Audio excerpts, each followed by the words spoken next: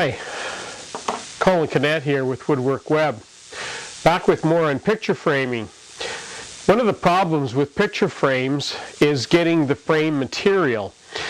Now you can cut this yourself, or you can purchase for a very reasonable price framing material from your local hardware store or from your local supplier of frames. They'll often sell you pieces of wood that you need. Today I'm going to show you a simple way of cutting a very nice frame material that you can do in your own shop. So stick around and see how we go about doing that. One of my favorite frame materials is simply to end up with a frame that's like an L-shaped piece of material. And that's pretty simple to cut that. And not only is it simple to cut, it looks good once you get your picture frame, and it gives you lots of room to move around when you're mounting picture frames.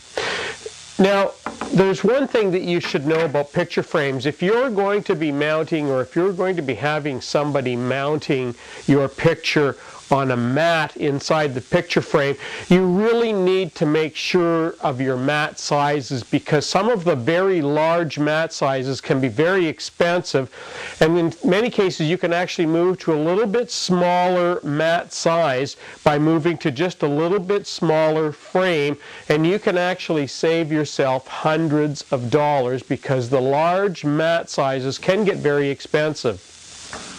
What I like to do is to simply use a large piece of timber, and that's what this is a larger piece, and it's almost 1 1/8 inches thick. I've actually planed it to that thickness, and I'm now going to cut basically square strips from this so that I end up with a square piece of framing material that will actually go together to make the frame. So let's go to the next step. Okay, as I already mentioned, I've already planed this board on both sides that it's smooth, and I'm going to cut it to length. But before I do that, I want to talk a little bit about the table saw. When you're cutting anything on your table saw, your blade of your table saw should only be 1/4 to 1/2 tooth above the top of your material, and there's two reasons for that.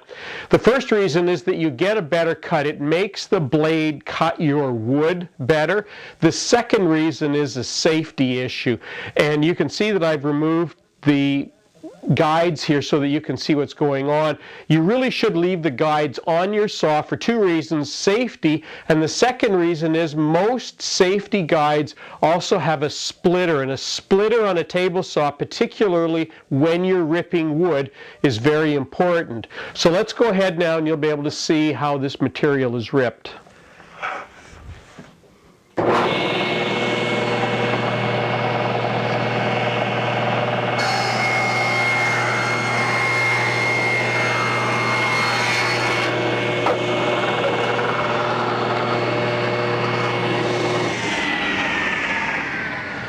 Okay, we've just made this material absolutely square now, and the next thing we're going to do in order to make it concave like this is we're going to be cutting the inside. But this is for demonstration, and what I found is if you're making picture frames, it's best to actually cut the 45-degree angles before you start trimming the material. But because we're just making the material today, we're not going to trim the edges. We're just going to make the material so you can see what it's like to make that material. Now, the next thing you're going to need to do is to set your fence and your table blade height for the correct width. To make these picture frames, I like to leave about 1/4 inch on each of the frame sides. So each of these is about 1/4 inch.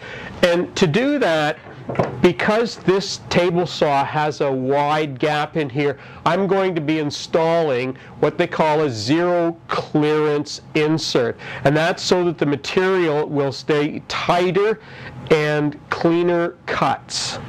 Okay, now you can see that I've installed the zero clearance insert. The next thing I'm going to do is to set up the width of the blade to the table, and I'm actually using a small guide block for doing that. Okay, I've set the table blade height and I've set the width of the fence, and I'm going to run one cut through.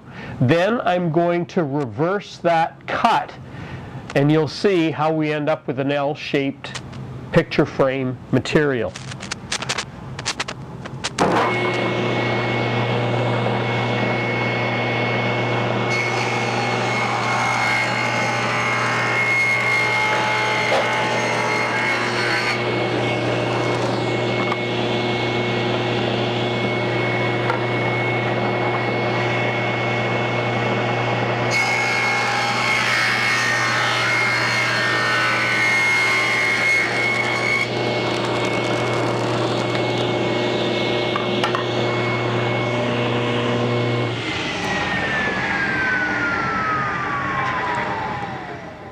And that's it.